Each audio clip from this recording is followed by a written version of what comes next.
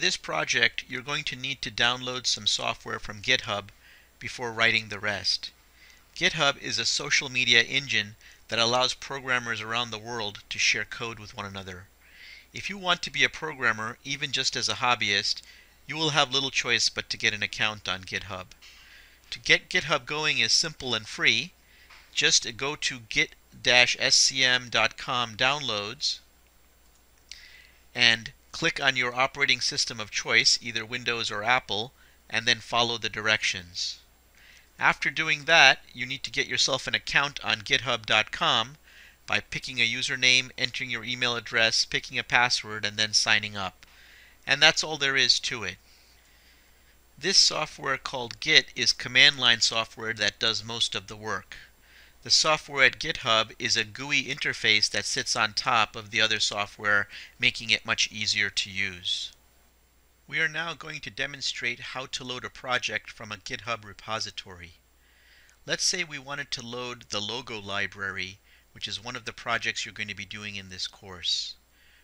We would simply go to Version Control System and then go to Checkout from Version Control and pick GitHub. After that, you need to locate in GitHub the library that you're trying to load. Let's go to GitHub now, sign in, and then do a search for the repository called Android Logo Library. And you can see it pops up right here. Since this is the one that we want, we're going to click on it. And then we're going to click on this green button that says Clone or Download. What we want is the URL that will allow us to clone this project or make a copy of it on our computer. Clicking here exposes the URL that we want, and we click on this icon to clip it to our computer's clipboard.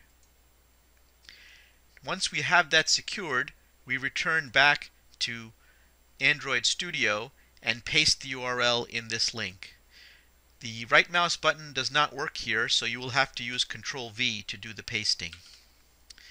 Normally we would want to keep our project name the same as it's stored in the GitHub library.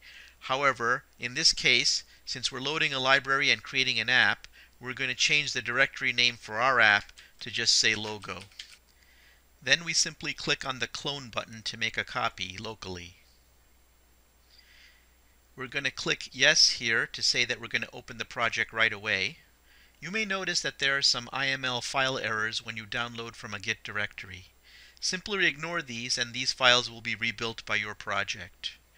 We're now going to try and test out the new code that we have by opening it and looking for the source.